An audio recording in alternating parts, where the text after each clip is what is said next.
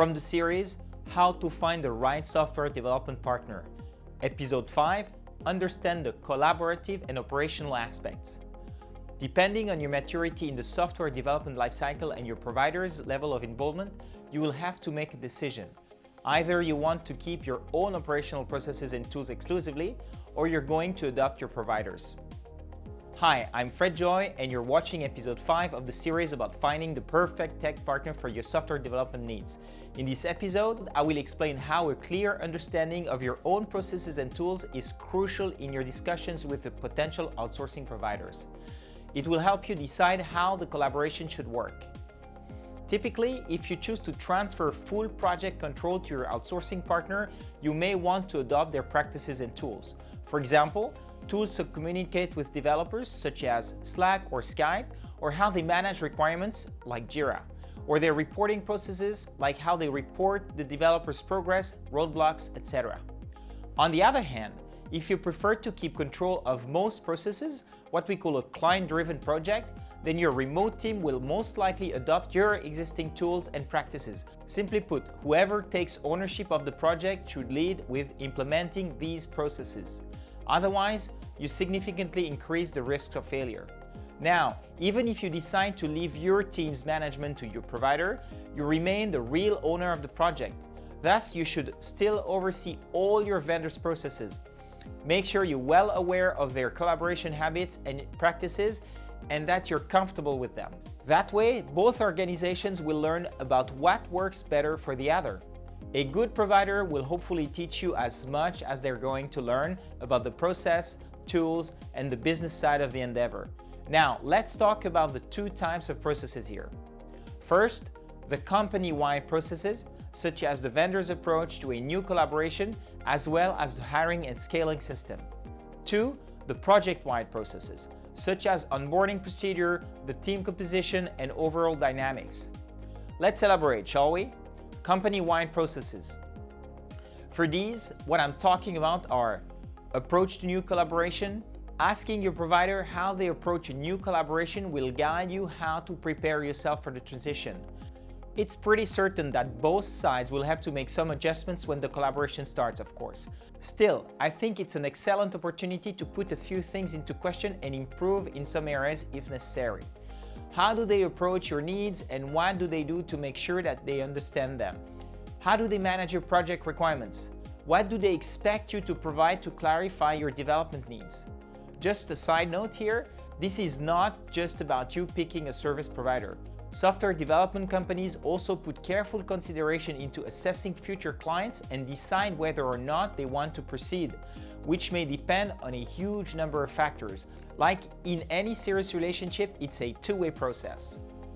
Your outsourcing initiative can be successful without a detailed scope of work and a clear understanding of the role distribution within the team, so don't overlook these aspects. As we say, failing to prepare is preparing to fail. This statement is so true in software development outsourcing. If you're not sure about the scope of work, your potential provider should guide you through it. Senior architects and business analysts are usually able to help you clarify these things and smoothen the transition. Having clear-cut requirements and processes in place is key to ensuring that everyone involved has a good view of what needs to be done from a high-level product roadmap to functionality standpoints. Also, make sure that all stakeholders have the same level of information to make the best possible decisions. 2. Hiring processes and scaling system. Hiring the right people is really the heart of the business. How does the provider pick their developers though? Try to understand how the whole hiring process works, including the selection criteria and the vetting part. For more information on this topic at large, check our blog posts on how to avoid hiring bad programmers and how we attract and retain the best developers in the Philippines.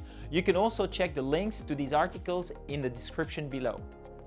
Now, besides hiring the right skills, you also want to make sure that the provider is able to keep them working on your project for as long as possible, right? Since they gain valuable experience and knowledge about your project over time, you'd want the turnover to be as little as possible. For this, check out their attrition rate. That's a good indicator on their ability to keep their staff happy and motivated. Another consideration is your needs may evolve over time. What is their time frame like when it comes to scaling up or down the team? If you plan to grow rapidly, make sure you understand how they manage their bench and at what pace they can hire from different locations. Usually, scaling down also requires some planning for the provider.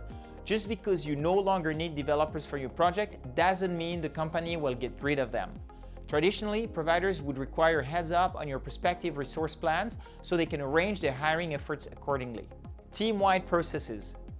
Now for these, you may want to look into onboarding process. The onboarding is one of the most exciting phases of assembling a team. This is where everyone is looking forward to starting a collaboration and when the foundations are set. At the same time, it's a very delicate moment where everything needs to be laid out as clearly as possible to avoid miscommunication down the road. After all, it's not just about welcoming new developers to your team, it's also where you set clear-cut ground rules. After this, it should be clear to everyone what is expected of them in terms of reporting, quality standards, communication, specific expectations, and all other elements that fall into the project.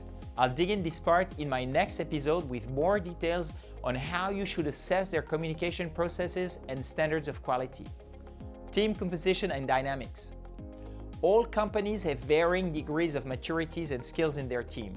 Given the project objectives, you and your provider need to understand each other's setup as well as strengths and weaknesses to make sure that you complement each other where there is a need.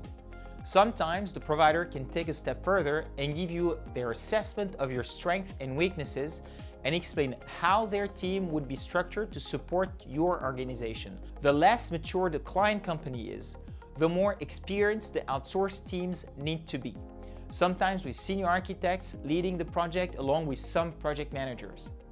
Most of the time at Arcanis, we have a setup where the client already has a CTO or a strong team of senior developers. In this situation, we complement their team with a senior lead and mid-level developers along with some additional on-demand services whenever needed. But when the client has weak technical skills, then we step in with our CTO on-demand service where one of our senior architects will guide the technical team. In most cases, we also recommend adding QA testers to the team to make sure that the quality of the deliverables is impeccable. For over 10 years in the business, we've learned that it always works better with a second pair of eyes. One last aspect to check in the team dynamics is their work environment and location. You need to know where the developers are primarily located. The majority of your dedicated team members should be in the same office. This is important for communication, training, company culture, and control. In the next episode, you'll find out how to properly evaluate the communication and quality aspect when speaking with your potential provider. I promise you, it's worth an entire episode. If you're serious about finding the best outsourcing partner for you, you don't want to botch that part of the evaluation. See you then.